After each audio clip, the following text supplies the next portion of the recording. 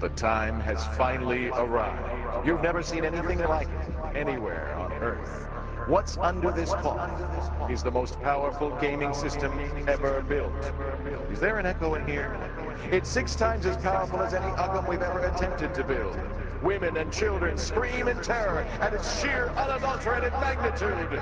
It plays computer games, PlayStation 2 games, Xbox games, GameCube games, Nintendo games, Atari games, the games people play. Ladies and gentlemen, the Screensavers presents the pinnacle of video gaming systems, Yoshi's Box! Woo! Woo! Woo!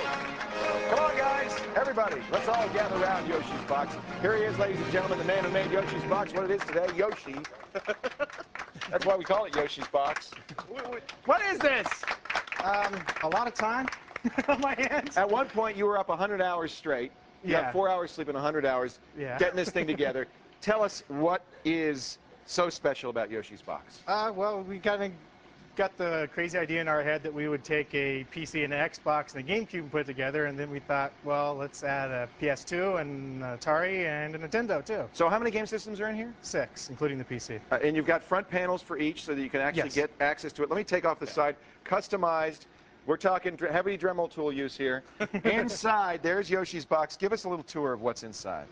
Well, if we kind of swing around a little bit here. You're going to swing yourself around and then, yeah. We have the standard PC layout. All right, you got PC in there. It's a pretty good gaming system. Oh, yeah, it's a Athlon XP 2100. We got PC 2700 RAM. What kind of video card in there? Right now we have an ATI All-in-Wonder because I was trying to run the Atari through that. You needed a TV out card. Yeah, but I ran into a little problem. It doesn't want to really run the TV through the card for some reason, or the Atari through the So maybe we'll put TV. a better, like a GeForce 4 in there. I'm going to put a GeForce 4 in there, right. and I'm going to do a little hack on the Atari and make it just composite out. Now, where's the Xbox stuff?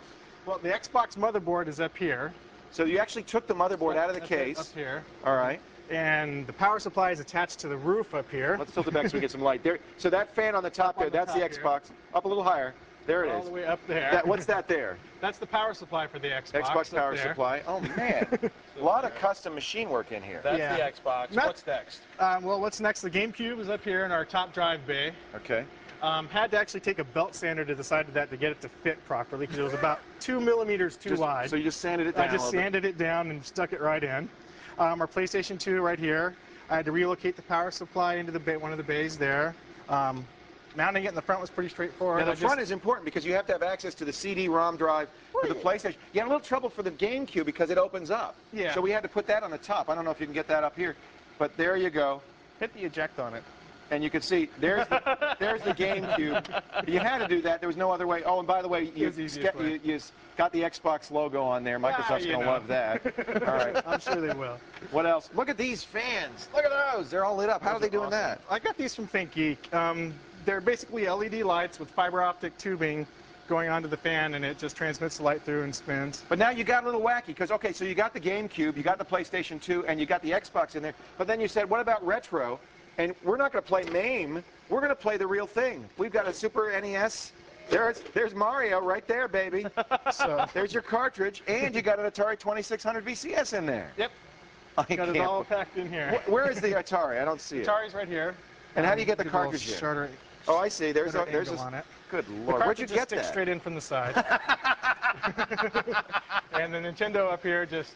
Oh, you were whack, man. That is wild. How big a power supply to keep all this stuff running? 400 watt. Each of the little game systems has its own power supply we don't have to worry independently. About that. Right. Yeah.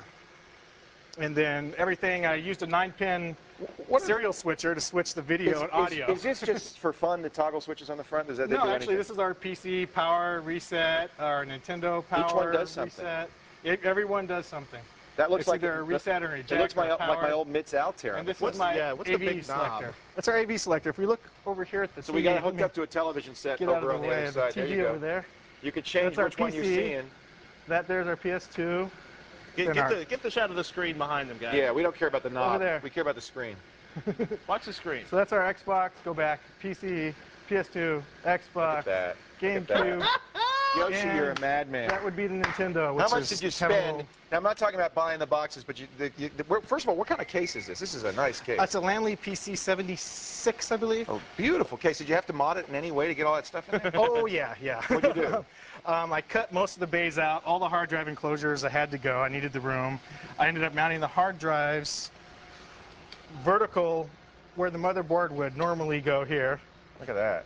So the hard drives all got in here rather than being flat underneath here. Everything was a matter of modifying. That is amazing. Truly amazing. How much time did you spend? Oh, I don't know. You didn't count. I have a lot of time What's on my good, though, hands. is on the website, there's pictures. You took pictures every step of the way, so we could see the process bit by bit. We've got video and pictures on the website. There's Everything a is time-lapse video of it, too. Look, here we go. This is Yoshi, you madman. Is this your house? Yeah, that's my apartment. Did your roommates think there was anything odd about you at the... Luckily, I live by myself, so it doesn't matter what I do. Now we know why. Yes, now we do know why. Hey, Yoshi, this is truly awesome. How much did we spend to put this together? We have any idea? All total in parts, around 4,000. 4,000 bucks.